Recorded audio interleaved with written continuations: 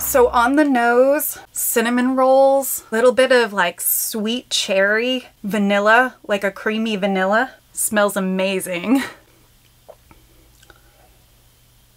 On the palate, I get like a brown sugar, vanilla, a little bit of strawberry, like a strawberry sweet berry baked bread.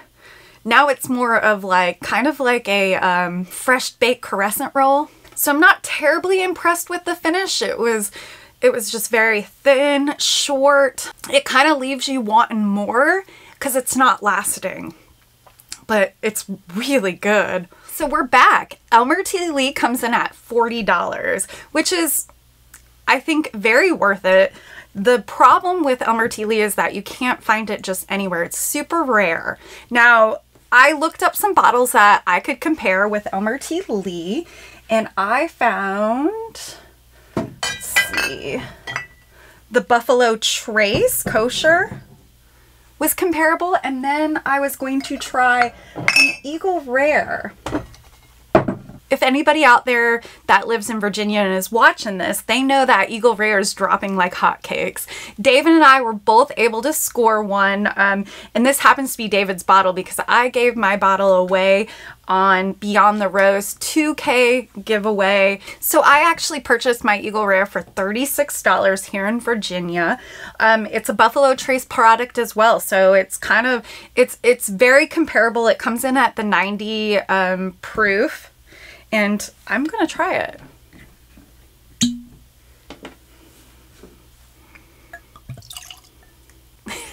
My pick one turned into pick three. On the nose, I get a light, sweet brown sugar, a little bit of oak, some honey. It smells really, really good.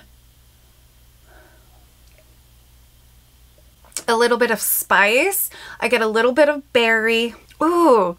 It ends thick, warm caramel. So comparing it to Elmer T Lee, it has a little more spice on the palate. I get a little bit more of a sugary or like a brown sugar taste. The finish has a nice, sweet, like caramel taffy taste. I'm really digging it. And, you know, as it's comparable, I would just say, you know, Eagle Rare is a pretty good matchup to Elmer T Lee. So another comparable bottle that I'm going to try is the Buffalo Trace Kosher Rye Recipe. So it comes in at 94 proof, which is pretty close to the other Buffalo Trace bottles that I'm trying tonight.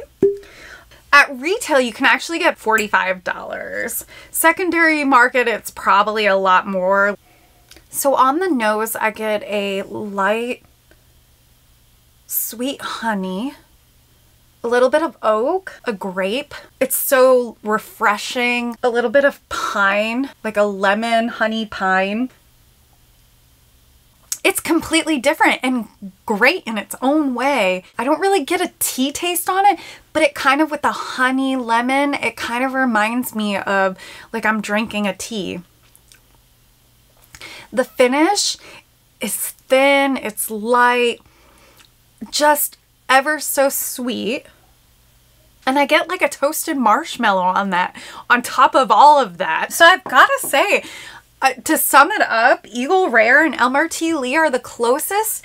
Eagle Rare, you're going to find a little bit on the spicier side. Elmer T Lee to me is a little bit on the berry side. Even though I would prefer an Elmer T Lee, I like the Eagle Rare. It still gives me that sweet sugar goodness that I'm looking for in a bourbon. This guy right here, the Kosher Rye Recipe, wow, Buffalo Trace actually did it right by giving me a completely different experience on this one. Now, if you have an opportunity to taste an Elmer T Lee, go for it. If you like what we're doing here on Beyond the Row, please subscribe to the channel. It would mean so much to me. If you like what Buffalo Trace is doing, smash that like button. And thank you all for watching. We'll see you next time. Thank you all for watching. Trying to pick which one. We'll see. Elmer T Lee was sitting next to some George Stagg.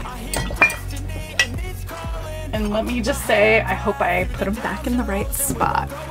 Bye guys.